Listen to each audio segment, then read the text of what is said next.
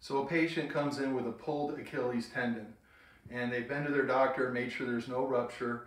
They're able to walk, but they're still in discomfort.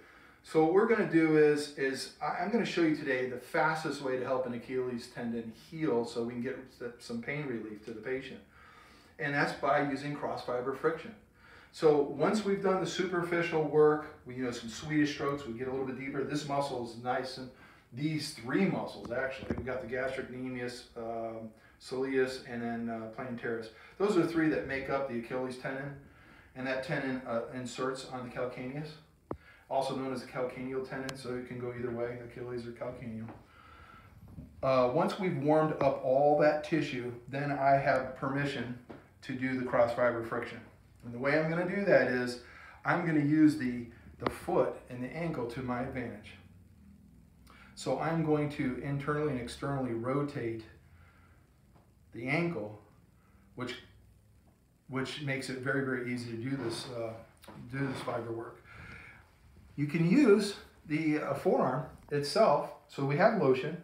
We use our forearm and we place it right on the tendon itself. And we go ahead and we start doing the internal-external rotation. And just like a saw that's cutting wood, you go back and forth. So I don't even have to move my arm. So my arm isn't even moving. I just use the ankle to do all the work for me. And I just go ahead and move superiorly all the way up until I reach the back of the knee. And then I work myself all the way down. Now, part of this is you're not working the actual tendon itself. You're up into the gastrocnemius. And we work our way all the way back down. Work our way all the way back up. Now we know the gastrocnemius is phasic muscle. It's the most powerful muscle. It's the one that's most likely to be injured along with the Achilles tendon. The soleus is the postural muscle. It's more the endurance muscle, and it's what when we stand, we use it more. Plantaris, I don't really think much of it, other than the fact that it does a little bit of plantar flexion of the foot. But that's why I go ahead and I work the muscle also. So I'm not going to just work the Achilles tendon. I'm actually going to work the muscles that are involved with it too.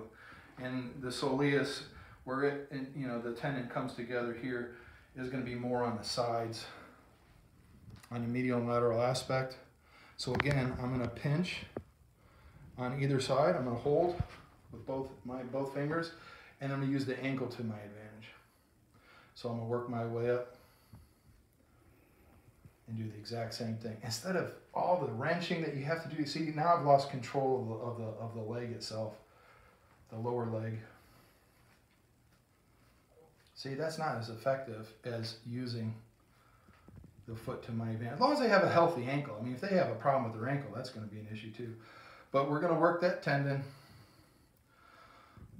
both superiorly and inferiorly. We're going to do the cross fiber friction, use our body mechanics to our advantage, and we're going to bring a lot of relief. Again, probably 3 days a week with 72 hours in between is going to help this to heal very, very quickly.